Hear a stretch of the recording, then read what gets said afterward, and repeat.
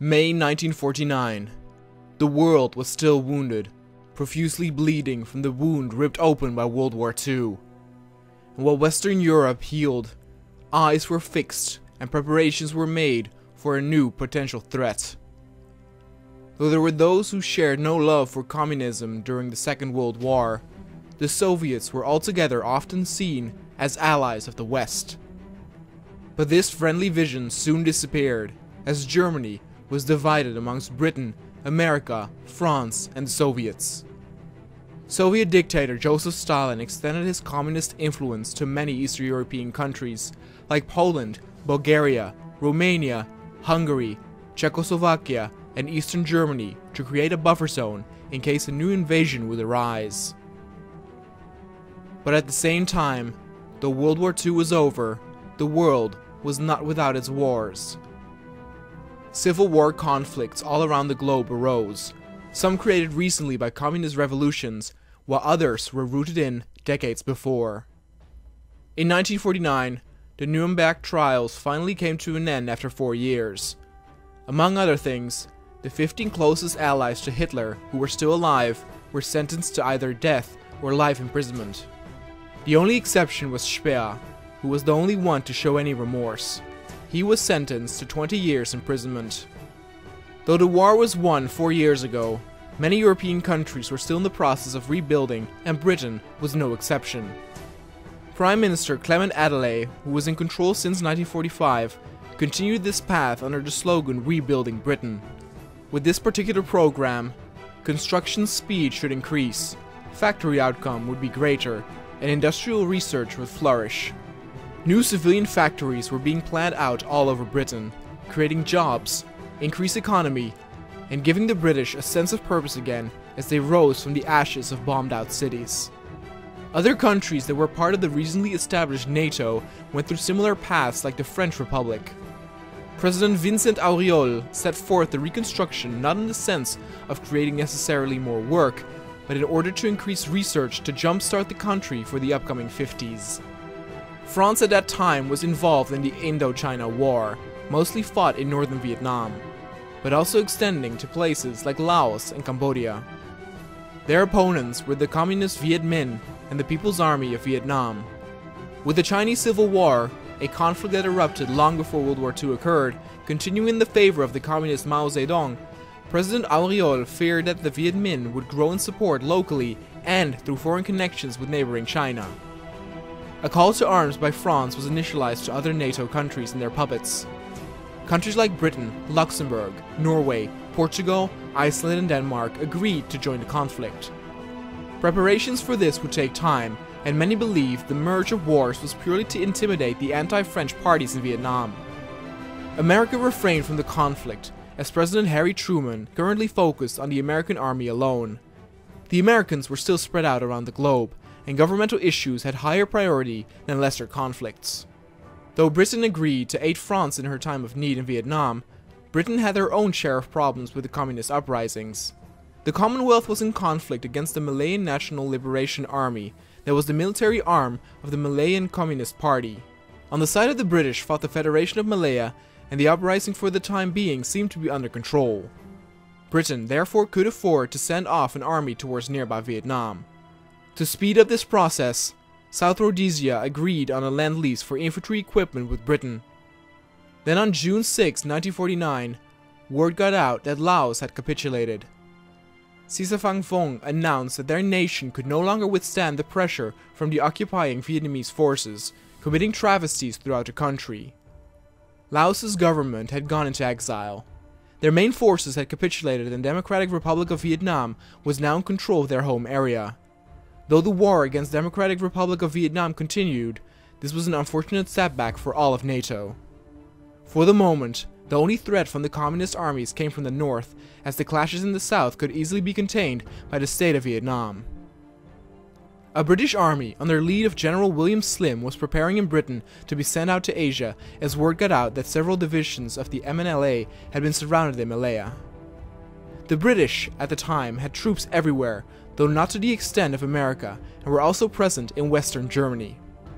India was also one of the countries coping with the civil war.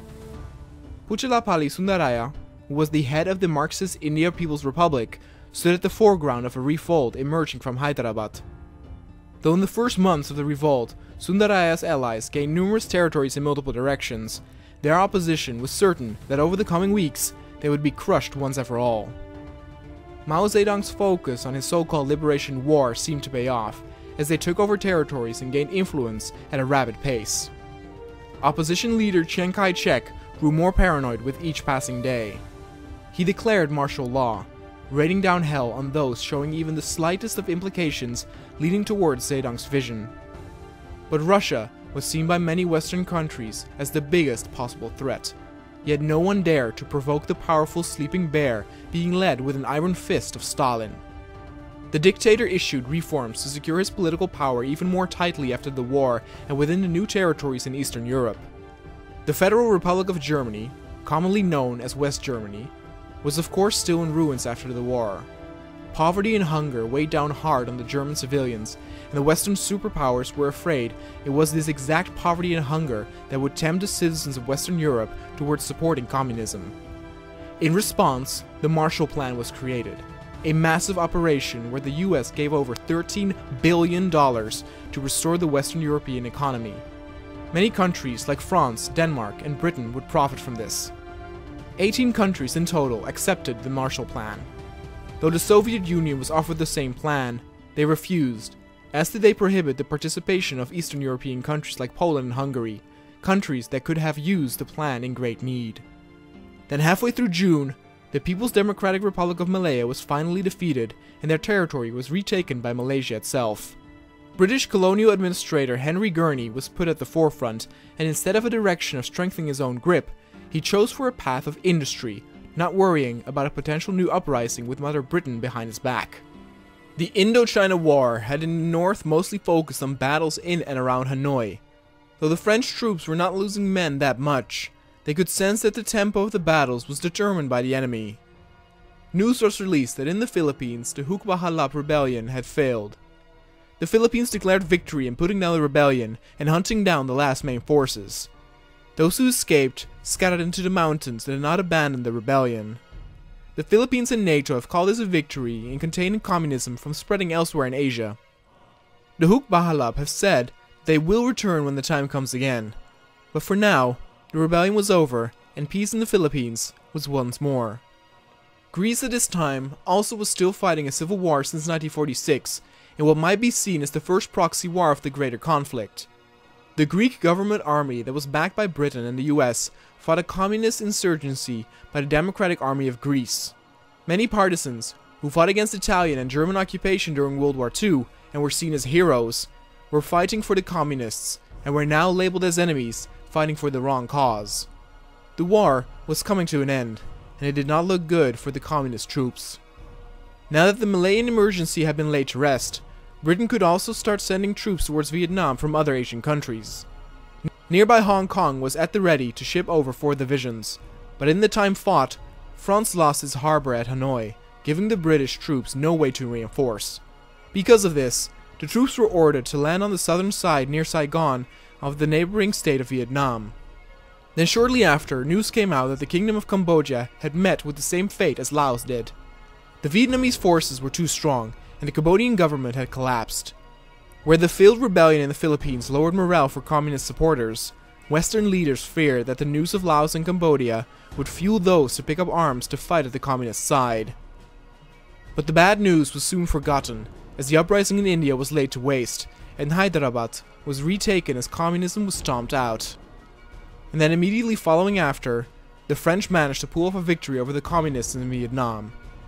With word going around of British troops arriving and the news that their rebellion in the south had been broken, meaning that troops of the state of Vietnam would be heading north to flank as well, the Viet Minh and People's Army of Vietnam capitulated, returning their taken lands to French occupation. Nearby Japan was for the moment still under American military occupation, but word had it that they were in the process of handing over the authority as MacArthur overlooked the forming of the Japanese Self-Defense Forces. Halfway through July, the Greek Civil War finally came to an end. After 3 years and 6 months of fighting, Greece suffered 50,000 dead, and its cities lay in ruins.